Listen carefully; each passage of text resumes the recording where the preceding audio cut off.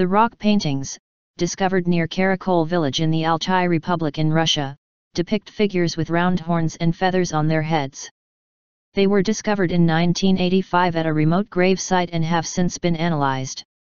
Scientists from the Kurchatov Institute in Moscow are most fascinated by the use of red.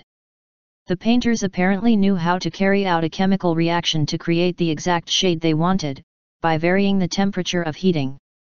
Roman Sinin, head of the synchrotron research department at Kurchatov Institute, said, "We determined the phased composition of pigments, that is, the structure of the crystal lattice of individual grains of the dye.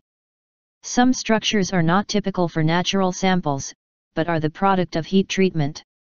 Simply put, the primitive artist heated the mineral to a certain temperature in order to get the color he needed."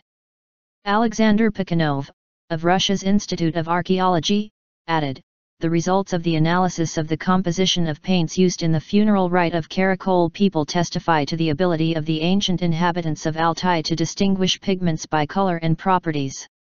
Along with rocks, the tribes painted their dead with the same colors. Spots of red were found below eye sockets, and traces of a black and silvery mineral were discovered on eyebrows."